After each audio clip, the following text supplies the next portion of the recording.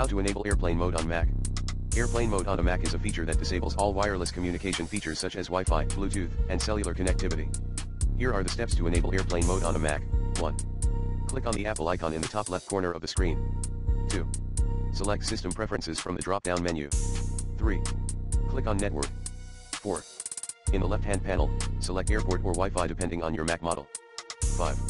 Check the box next to disconnect from Wi-Fi or turn Wi-Fi off to disable Wi-Fi. 6. To disable Bluetooth, click on the Bluetooth icon in the menu bar at the top of the screen and select Turn Bluetooth off. 7. If your Mac has cellular connectivity, you can turn on airplane mode by clicking on the Apple icon, selecting System Preferences, then Network, and then clicking on Mobile Data in the left-hand panel. Check the box next to Turn off Mobile Data. Once you've disabled all the wireless communication features, your Mac will be in airplane mode. You can turn off airplane mode by reversing these steps.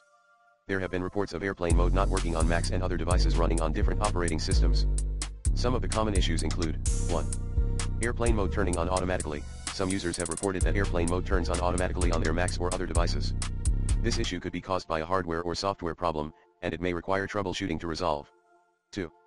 Airplane mode not turning on or off. Another issue that users have reported is that airplane mode doesn't turn on or off on their Macs or other devices. This could be caused by a software glitch, a hardware issue, or conflicts with third-party applications. 3. Wi-Fi or Bluetooth not turning off with airplane mode. In some cases, airplane mode may not turn off Wi-Fi or Bluetooth on a device, even though it's supposed to. This could be caused by a software glitch, hardware issue, or compatibility issues with certain devices. 4. Airplane mode causing other problems. Sometimes, enabling airplane mode can cause other problems, such as disabling certain features or causing the device to freeze or crash. This could be due to a software glitch or compatibility issues with certain devices.